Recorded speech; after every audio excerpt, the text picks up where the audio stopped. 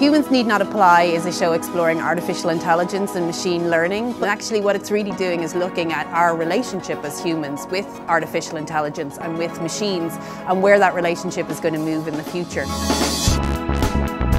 It brings up these really tough questions about what's important to us and what do we not want to automate.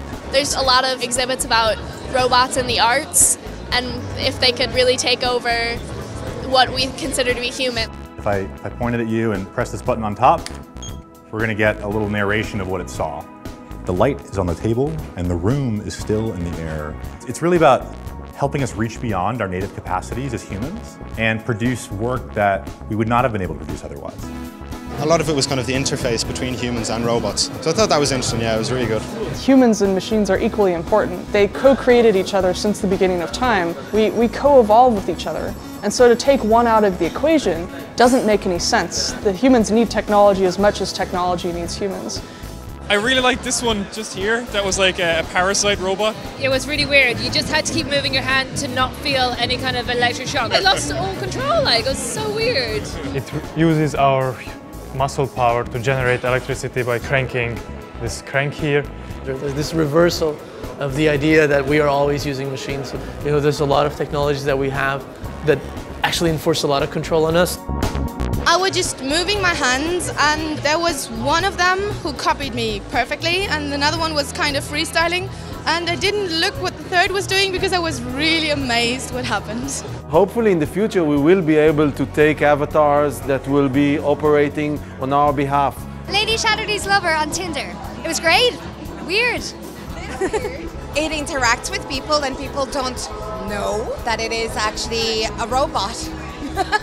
Robots are creeping more into areas that would be considered quite personal and subjective. People really engage with a bot quite often and start to use the same language. Other people are quite repelled by it, realise that it is a bot. We have this human tendency to really project personalities and human traits onto other things that, even if they don't really have them, we see them there. Because we really want to connect, we want to interact. So it's meant to know what behavioral response. I was like, all right, let's see what it does when it's, you know, ambushed.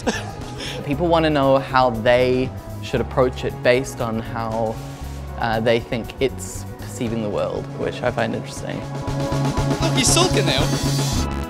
I just got my face all scanned, so now he recognizes me and his eyes get all happy when he recognizes me then. It's really cute.